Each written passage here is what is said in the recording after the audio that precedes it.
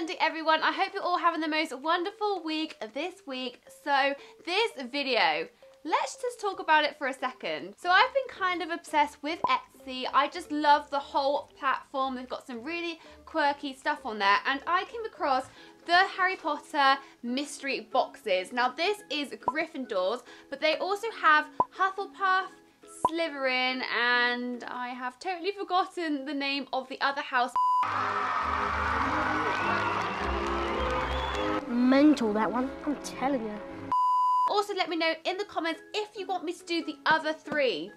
They could be totally different, so make sure you drop me a comment down below. Also go and follow me on Instagram, which is Eltoria_. I have been live streaming a lot recently, and I have been guest posting you guys. So if you want to come over for a chat, add my Instagram, we can totally make that happen. So I'm really excited now to open the Gryffindor box. Here we go. Oh, okay, I forgot to tell you guys how much I spent on this. So the box was £27.50, but with packaging I spent £30.40. So quite a lot of money, but it's from Hogwarts. Gonna be pricey. Have you ever been to Harry Potter World? Remove Dumbledore's beard or hay. So first up we have Patroness. What is Patroness? I don't know if this is a Harry Potter term, but we have Patroness here. Oh, okay, well this smells quite creamy. It actually smells like a candle that I would have made when I was younger. It smells like it's come from a set. If that makes sense. I actually was not expecting candles to be in this box. I was kind of expecting to get stationery or something like that, but I'm good with the candle. Let's pop you over here. Next up, we have Bertie Bott's Jelly Bean Scented Candle. So we have another candle in here. I mean, it's larger than the other one, and again, it's in a jam jar. Actually, it looks like a horseradish jar that you would have on a Sunday dinner. If you're not from the UK, Sunday roasts are everything on a Sunday, but it looks like she's reused a horseradish jug, but that's okay. I'm up for recycling and saving the planet. Oh, okay, so it smells like, does it smell like jelly bean? It kind of does. In my own opinion, it smells like, you know when you have chocolate in your mouth and you stick some dry fruit in at the same time? The taste of it smells like it, if that makes sense. So kind of like a dairy milk fruit and nut bar. Yeah, it totally smells like a dairy milk fruit and nut bar. It's actually quite nice, and again, size not bad. I put my horseradish tub here. There we go, Bertie Beans. Next up, ooh, okay, so we have Butterbeer soap.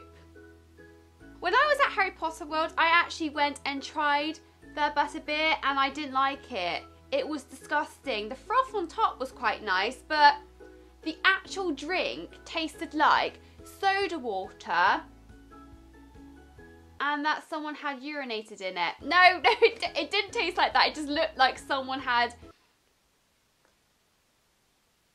peed in a cup. Okay, where am I going with this? Anyway, so this is the Butterbeer soap. Now, I can tell you that it doesn't smell like someone has peed in a cup. It actually smells like a soap that Body Shop sell, and I think it's the shea butter soap, but I'm going to leave a picture somewhere around the screen, but it smells very much like shea butter. Yeah, shea butter. It actually smells like an ex-boyfriend I had when I was like 12.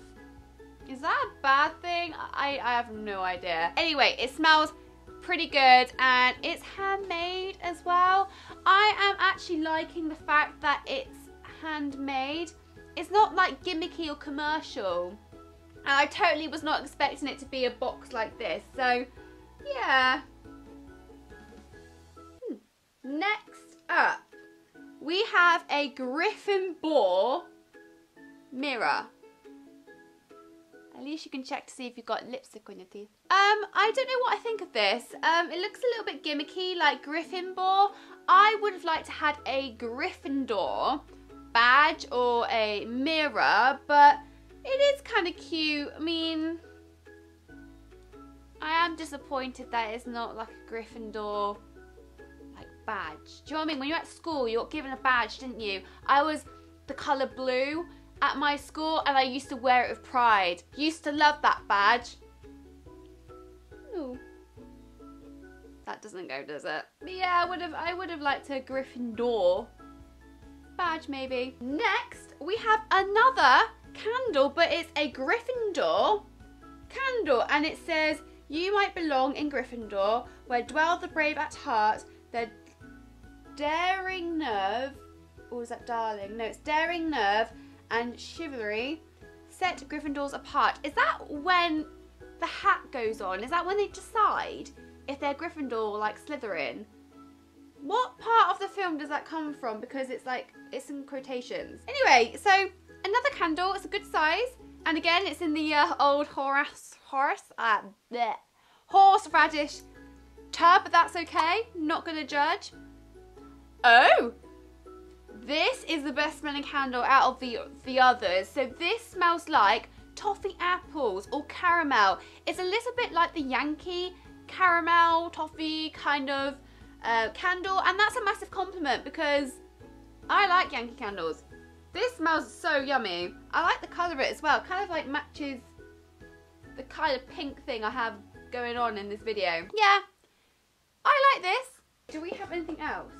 Oh, I do, but I've dropped it on the floor. Hang on. All right. Okie doke. So next we have, it looks like a bookmark. Now, if you don't read, kind of pointless, but I must admire it because it has, let me show you. Hang on. Oh, get it out the something. 9 3/4.